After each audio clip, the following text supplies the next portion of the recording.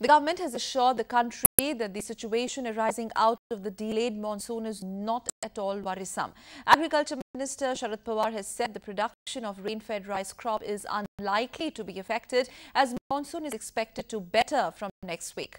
Pawar said 31% shortfall in rainfall so far has impacted sowing of coarse cereals like maize, bajra and jowar. He, however, added that the overall situation of rice is not a cause of worry. Pawar said Agriculture Ministry is ready with a contingency plan for agriculture.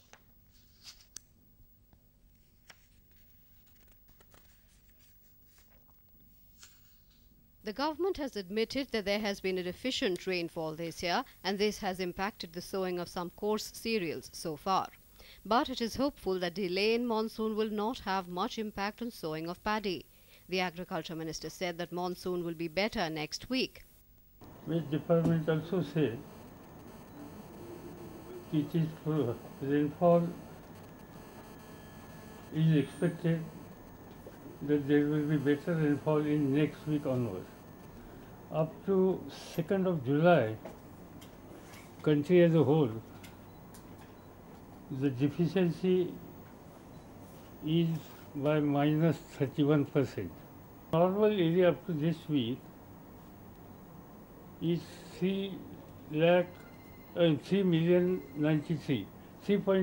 million hectares. Monsoon rain so far in this year has been 31% below average. Pawar also tried to assure the country that there is no shortage of food stock. In fact, the current stock is more than 2.5 times of the required buffer stock. Government is ready to supply whatever the quantity which states are asking. Government will also at appropriate time will take decision to enter in open market through our scheme. So availability of food grain, our position is quite comfortable. No dearth of food grain. Cabinet might take some decision about the export of wheat to certain countries. Monsoon rains are crucial for the country's agriculture as only 40% cultivable area is irrigated. Besides, higher agri-incomes on account of good crop push up economic growth as rural income grows. The country had produced a record 252 million tons of food grain last crop year. With Bureau Inputs, Nishant Saurabh's report, DT News. And a lingering heat wave coupled with humid conditions continue to affect normal life in the northern region. 2 persons lost their lives in Sirsa district of Haryana due to scorching sun. Temperature in Delhi hovered around 40 degrees Celsius with high humidity levels. Day temperatures hovered between 1 to 6 degrees above normal in Punjab and Haryana, where high humidity levels added to the woes of the people. Hisar was hottest place in the region with the mercury settling at 45 degrees Celsius.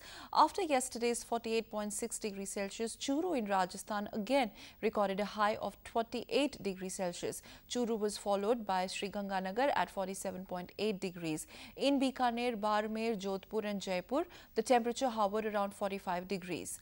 Parts of western UP are experiencing extremely hot and sultry weather. The Met Department has assured that monsoon will revive in next 2 or 3 days. And we all know that the monsoon plays an important role in India's economy as well. From agriculture to power, and even the markets are impacted by it. A good monsoon is very important for our economy. Its performance has a direct impact on India's agriculture sector. Although agriculture makes up only about 15% of India's economy, more than 50% of the population depends on it for livelihood. Monsoon has an impact on inflationary trends as well. If farm output increases, it helps in bringing down inflation. India's food inflation rose to 10.66% in May from 10.18% in April. There is hope that with good monsoon, inflation can be brought under control and hence the government can take steps to bring down fiscal deficit and farm subsidies. We don't expect an adverse impact. July and August is more critical in terms of distribution of rainfall to look at agricultural yield and productivity. And also the government has taken very proactive measures by announcing potential contingency plans.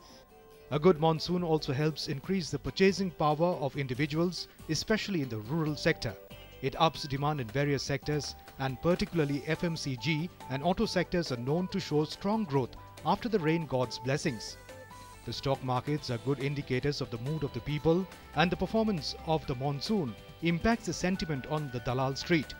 Data from 1991 onwards reveals that Sensex has given negative returns in FY93, FY01 and FY02 when monsoon was below normal. Monsoon is like a booster pump to the Indian economy. A good monsoon boosts the Indian economy tremendously, while a bad one puts a gloomy shadow on the economy. And with current slow progress of the monsoon, one can only hope for the best, prepare for the worst. Sidhant, Sibal, DD News, New Delhi.